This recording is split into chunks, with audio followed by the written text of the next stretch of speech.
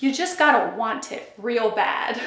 Hey everyone, I'm Leanne. If you don't know me, if you do and you're back, thank you so much. I'm happy to have you.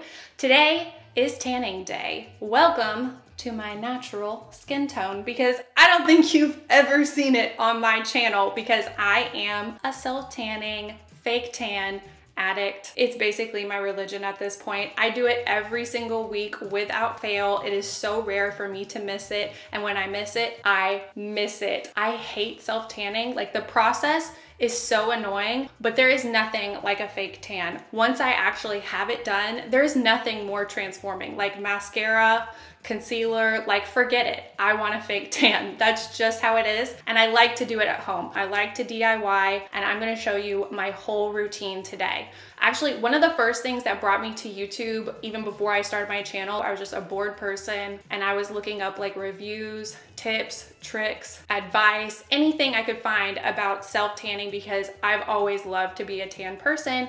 But when I was about like 19, I found out that I have subacute cutaneous lupus, so I can't really be out in the sun. So that's a whole other story, but that's what really sparked my love for self-tanning and kind of YouTube. So here we are, full circle, baby. Anyway, like I said, I'm gonna share everything with you guys. I'm gonna show you all the steps, everything I do from start to finish. Like I said, I do this about once a week. I mean, obviously this doesn't have anything to do with you, but I'm just letting you know, this is how I schedule my life, literally around my self-tanner. It's too much. Okay, let's just get into it. All right, I backed up a little bit. I want you guys to see the before situation a little bit. I know you are not well acquainted with my natural skin tone. I'm pretty pale. I'm not the fairest of the fair, but I'm pretty pale, and I just wanted you to get a good look at it so you can compare it to where I'll be at the end. Okay, step one is all about prepping your skin. Trust me, if you didn't have to prep your skin, I would not tell you to. I am not trying to waste your time. I'm not trying to waste my time. Unfortunately, you gotta do it. You've got to exfoliate, and if you shave your legs, it's a good idea to shave your legs beforehand. So I exfoliate my entire body, I shave my legs, I get all of that clean, smooth, fresh, and ready to apply the tan. You exfoliate because your skin naturally sheds off, and if you had a tan previously, you wanna get all the old stuff off and ready for new stuff.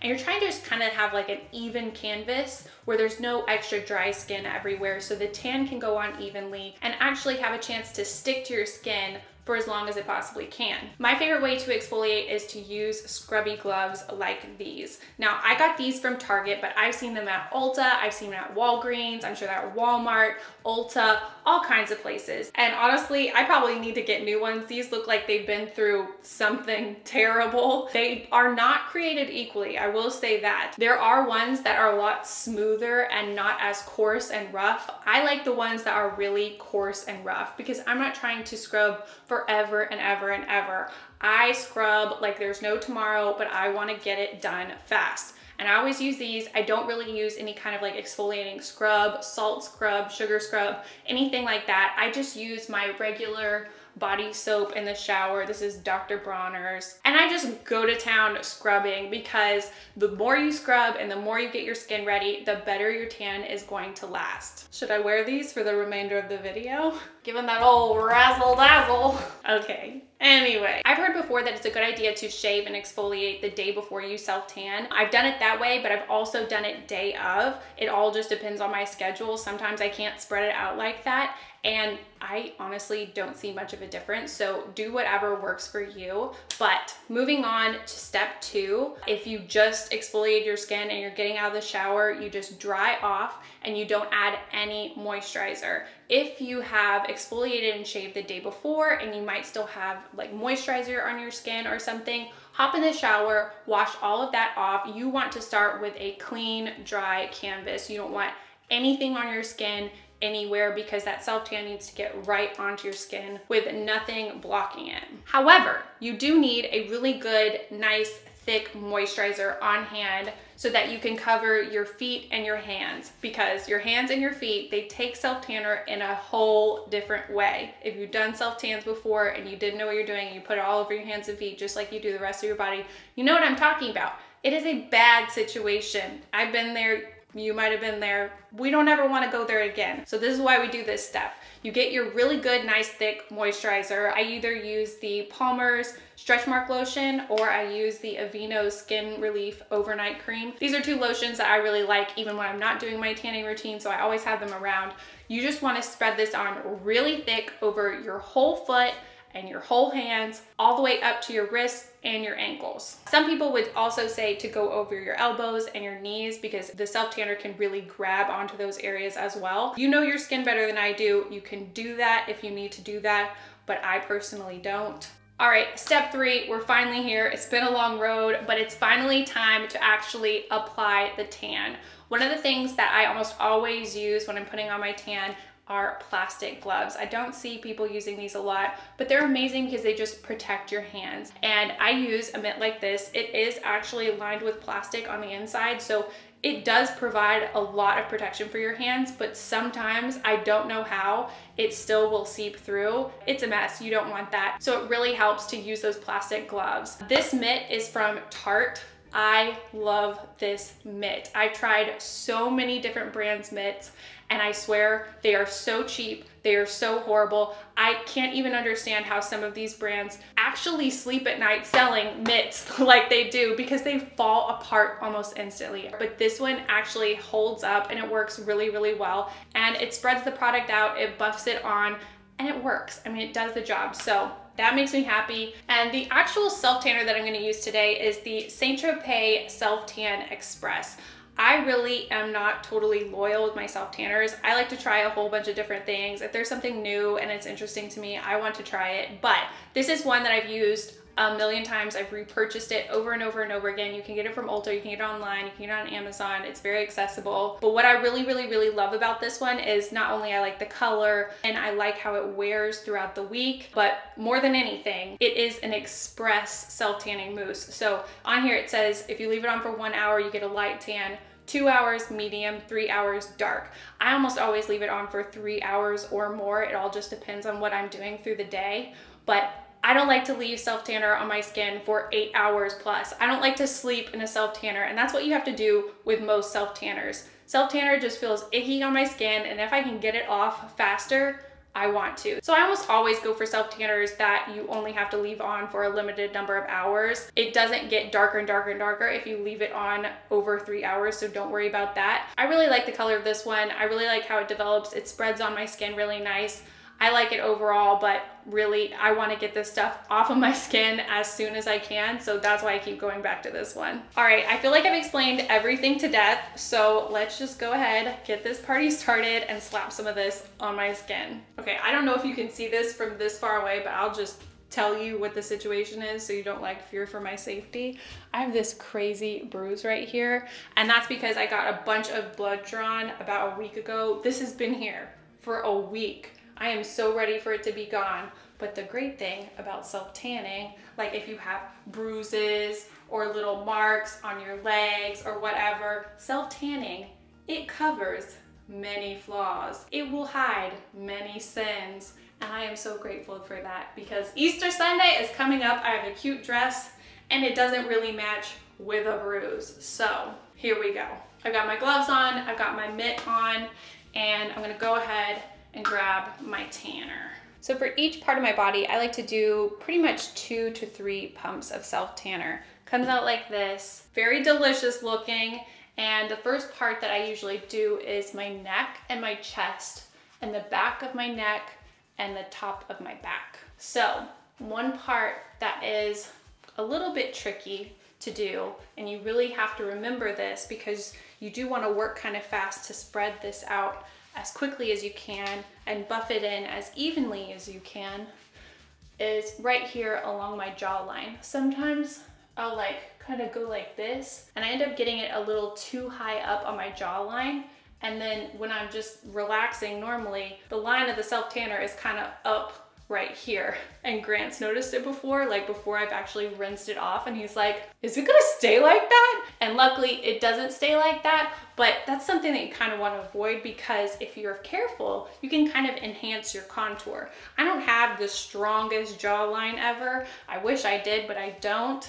And so if you're careful, you can kind of do a little like self-tanning contouring around your jawline, but you do have to be mindful of it and really look in the mirror and try to relax when you're doing it. I might have kind of messed that up because I was talking to you guys, but that's a place over time that I figured out I have to be really careful with. This is so tricky to do with clothes on. I did not think this through. So one of the biggest questions of all time with self-tanner is, how do you do your back? I'm almost always alone when I'm doing my self-tanner. I don't usually have an assistant. I don't have anybody else in the house. Luna will not do my self-tan for me. I've tried to teach her, it doesn't work. So basically, I just have to try to be very flexible. And to be completely honest with you, sometimes I have spots where I don't have self-tanner. And you know what? It's on my back. I can't see back there. I don't care. But I basically just push my elbow back to try to reach every part of my back that I can get to. I switch my hands on the mitt, because you can actually reach a lot further back and reach a lot more of your back just by pushing your elbow back a little bit and really reaching. You just gotta want it real bad. All right, so moving on to my arms, I get 3 pumps, and I start off on my forearm. I do the top of my forearm, and then I move it up to the top of my upper arm, I don't know. And I start to buff it in circular motions, and then I buff it towards the inside of my arm, and I really keep it up here in this zone. I don't get closer to the wrist.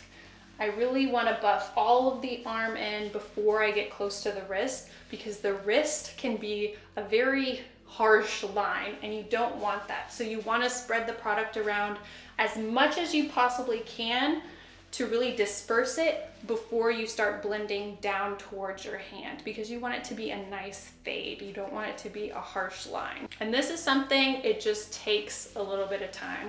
You really want to make sure you're going over everything 2-3 times. You really want to buff it in, and that color guard does help. You can see the tint on my arm already, and that helps you see where you've got it and where you don't, but don't trust it all the way. You really just got to go over it and over it and over it, and then you'll really know you've got it blended in. Now it's time for the other arm, and I do it just the same way. Kind of focus on the top and then blend it all the way around. Don't really focus a lot of product on your elbow. Like I said, the elbow can take self-tanner in a very weird, upsetting way. It can get really dark really fast for no good reason. So you don't really want to go over it with a whole bunch of product. I don't really go over my armpit with self-tanner. One time, I think it was the first time I ever got a spray tan. It was like an airbrush fake tan, and they went over my armpits, and later that day my armpits turned green, and it kind of like scarred me, and I was like,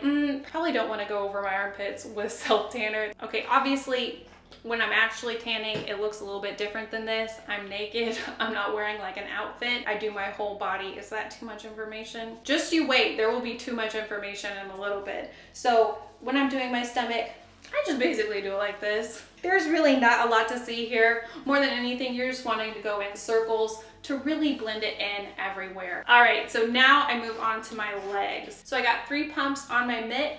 I kind of dot it on the top of my leg, on the bottom of my leg, on both sides. So I kind of disperse the product before I start to buff it in. And I go all around my thigh, and then with whatever product is left on my mitt, I go over my knee, on the sides of my knees, but I never go over my knees with a lot of product on my mitt. That is a big mistake.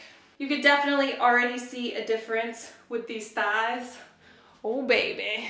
Okay, so moving down to my calf and my shin, I'm only using 2 pumps, and I start at the back of my calf, then I go towards the front, and I just buff it in all around my leg. And again, I really focus on blending, blending, blending until there's hardly any product on my mitt, and then I go down towards the ankle. But you really want to be super, super cautious once you get down to that ankle, because that is the danger zone. All right, moving on to my other leg. We got 3 pumps, dot, dot, dot, dot, blend it in. 2 pumps. So now that I have self tanner all over my body, I still have my hands and feet to deal with. I don't like to use the mitt on my hands or my feet. I just think it's a very unpredictable application. So I like to use a makeup brush. This is a synthetic makeup brush. The brand is Tweezerman. Honestly, you can use whatever you've got that you're not really using for makeup. I use just a tiny, tiny bit of my self tanner. I pump it kind of like a quarter pump of self tanner onto the brush. Generally, I'm just going for a less is more approach, and I spread it on the top of my foot first, then I blend down to my toes, the sides of my feet, my ankles, and I meet it up to where I stopped with the mitt on my leg. All right, now it's off with my gloves and I'm ready to work on my hands. The hands are definitely another difficult spot to work on, and so I use the brush, and again, only a tiny bit on my brush, and if I need to add more, I'll add more, but you don't want to go in with too much product. Tiny bit. Kind of stipple it on. And then I go down my fingers. And I bend my knuckles like that, because if you're going like that, sometimes you'll have lines where the wrinkles are. Go around and join it all together.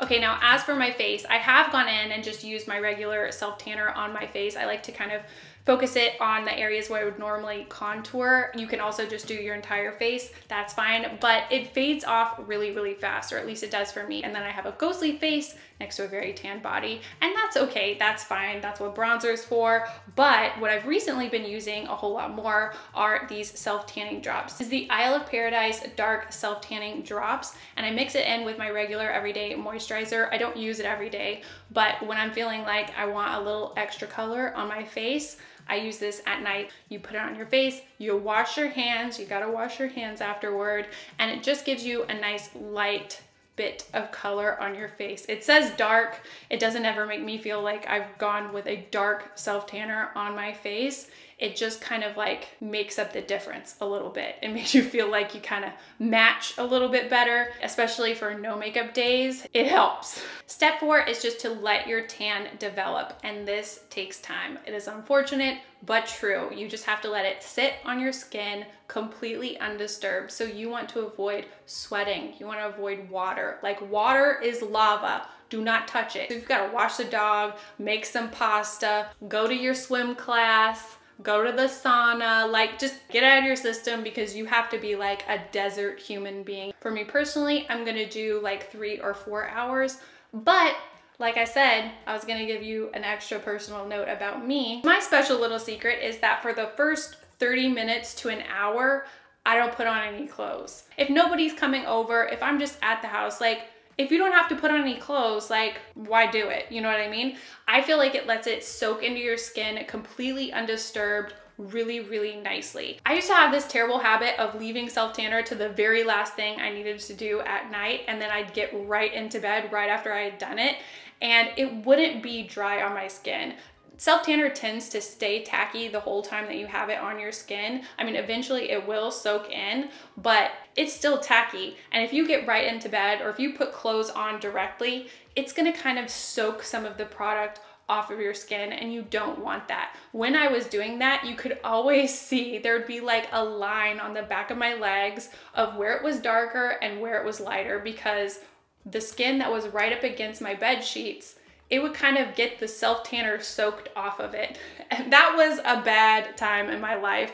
I kept noticing that, and I'm like, why is this happening? Like, why do I have like a half and half leg? Like, what is the meaning of this? And I finally figured out it's because I was hopping right in bed. So now I'm extra, extra, extra high maintenance, and I kind of frolic around for about 30 minutes to an hour in the nude. I can't believe I'm telling you this, but honestly, I think it helps. And if you have something special coming up, if you want to be like really evenly tanned all over, it's worth a try. If you've got the time, if you've got the privacy, why not do it? That's what I do when I have the time. But after about a half an hour to an hour, I'll put on my clothes and go about my life and be like a normal functioning human as much as I can be. All right, so I'm gonna go ahead and finish up all these areas I've missed. I feel like I would not be very happy with my results if I didn't do that. And then I'm gonna go about my life and I'm gonna let my tan develop for about 4 hours. And then I'm gonna rinse it off. That is step 5, rinsing off the tan. Definitely go by the directions on your self tanner. But when you hop in the shower to rinse off your tan, do not use soap. You're really just rinsing that product off your skin. You're rinsing off the tint. But in my experience, the tan definitely still develops even after you've rinsed it off. I always feel like my tan looks the best maybe like 12 to 24 hours after I've done it. So for example, if you have your wedding and you want to self tan before your wedding, you want to do it the day before your wedding in the morning. So you have a lot of time for it to really develop into its deepest, darkest, prettiest color. I wouldn't even say do it the night before. I like to do it with good time in advance. Oof, I feel like I could write a book on this topic. I have talked for so long, I'm tired. So I got work to do, but I will see you tomorrow morning and I will show you the final result. All right, I'm back. It is the morning and obviously things have changed. My tan has developed. The light is a little bit different, so I really hope you can tell what's going on. I feel like I'm a little bit darker than I normally am just because I pretty much ended up going in with 2 coats because I went over all the places that I missed whenever I was doing my tan with you guys and then ended up kind of just going over my whole body again. It's not what I normally do, but it's totally something that you can do if you really want to get that like deep dark color right away. It works and I think it looks good. I just usually don't take the time. There is one tip that I forgot to mention yesterday, but it is really important. When you rinse off your tan after it's been developing for however many hours, you need to make sure you use a really good moisturizer on your whole body right after that shower. You want to avoid your skin drying out at all costs the whole time you have your tan on because staying moisturized really prolongs the life of your tan. I mean, this is a lot of trouble to go through. Just put some moisturizer on. Okay, obviously I feel like this goes without saying, but if you're a pale girl, you can embrace that. I'm not trying to say anybody needs a tan to be beautiful. That is not a thing. It's just what I like and it's just what I do, / it's just what I'm addicted to. People actually ask me to do this, so that's why I'm doing it. I'm definitely not saying this is beautiful, this is not, like, no way. Okay, I feel like all that goes without saying, so just ignore me. I really appreciate you guys watching. Give this video a thumbs up if you liked it, if you enjoyed it. I feel like it helps my channel, helps my video reach more people. I really, really appreciate when you guys like my videos. Definitely leave me a comment if you have a request for a new video. You can also subscribe if you're not subscribed, hit the bell for notifications, and I'm at LeighAnnSays everywhere on all my social medias, and I love hearing from you guys over there. As always, thank you so much for watching, and I'll see you guys next time. Bye, everyone. Felt like a cheerleader move. Okay. This tripod is gonna fall over any second. But my super extra special, it's so awkward to stand and record videos. Hey guys, what's up? I don't have enough room in here.